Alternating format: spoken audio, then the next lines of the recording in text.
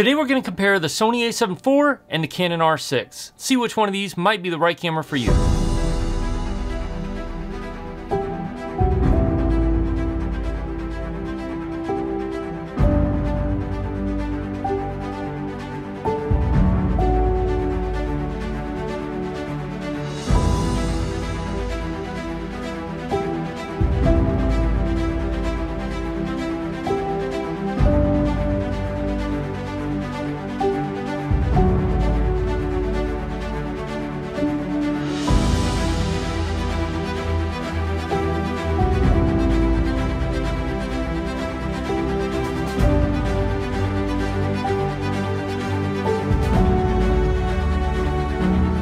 Hey, my name's Jake and I create content here to help solo creators on the go. So I do lots of reviews of drones, cameras, lenses, and I do tips and tricks to help you tell better stories.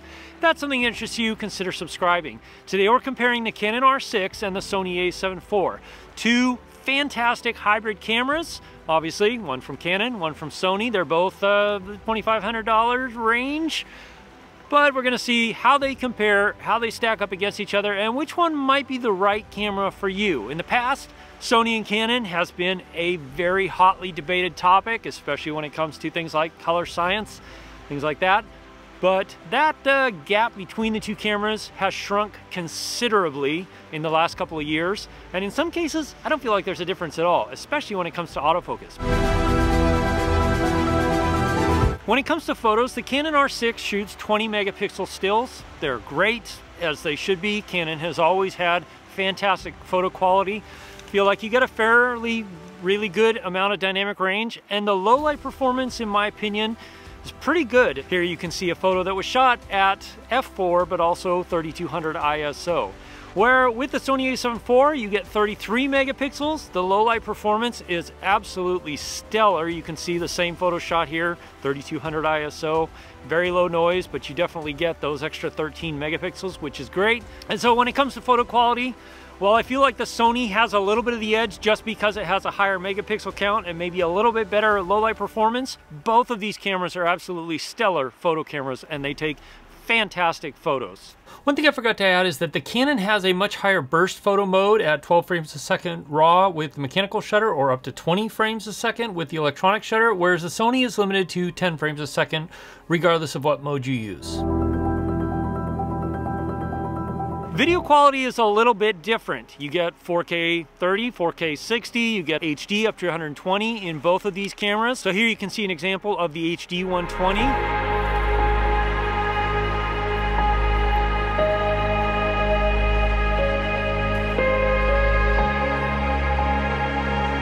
And here you can see an example of 4K 60.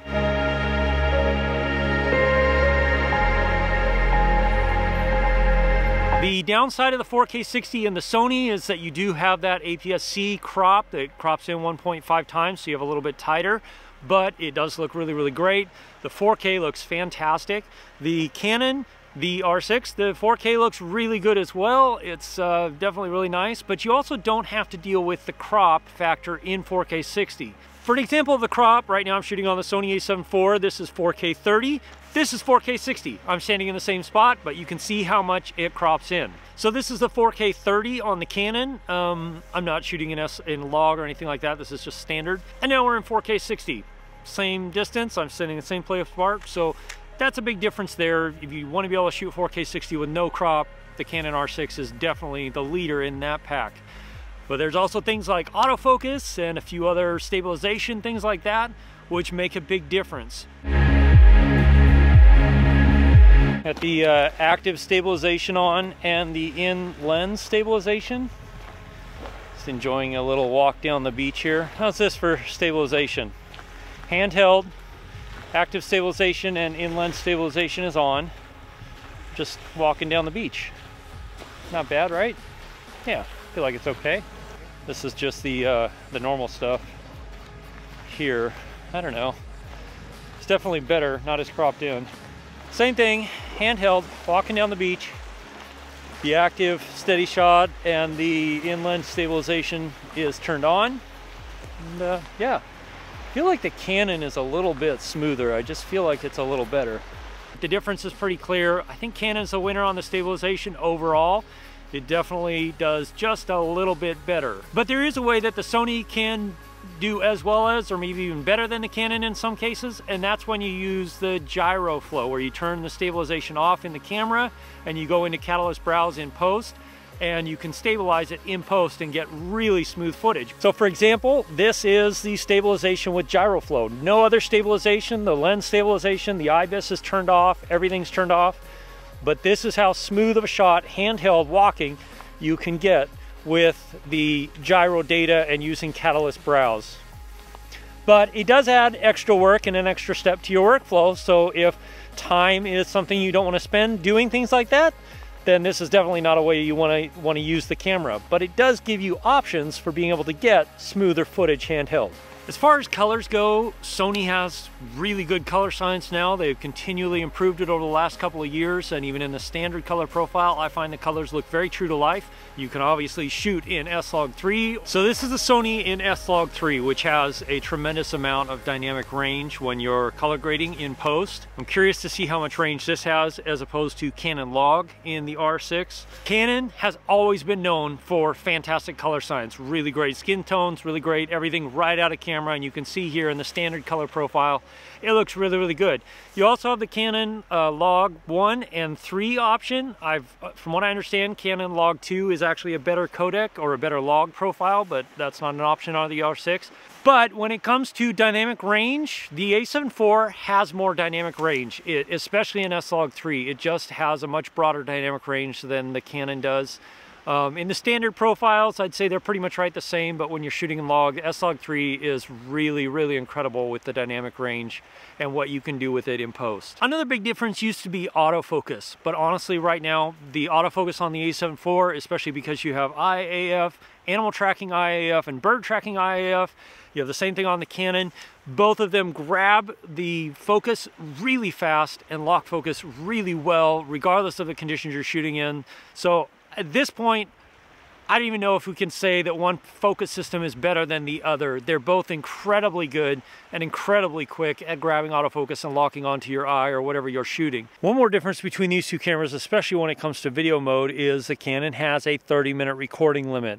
So if you do long form stuff at all, sit down interviews, anything like that, you're gonna really run into that 30-minute record limit a lot, and it's gonna be a real issue. Another thing that happened when the R6 and the R5 were first released is they both had overheating issues, and whether it was overheating or just an internal timer that Canon had set, they definitely both ran into issues with that. A lot of that's been solved through firmware, but one thing I have had no issues with overheating on the Sony, and I've run it for well over an hour and had no problems at all.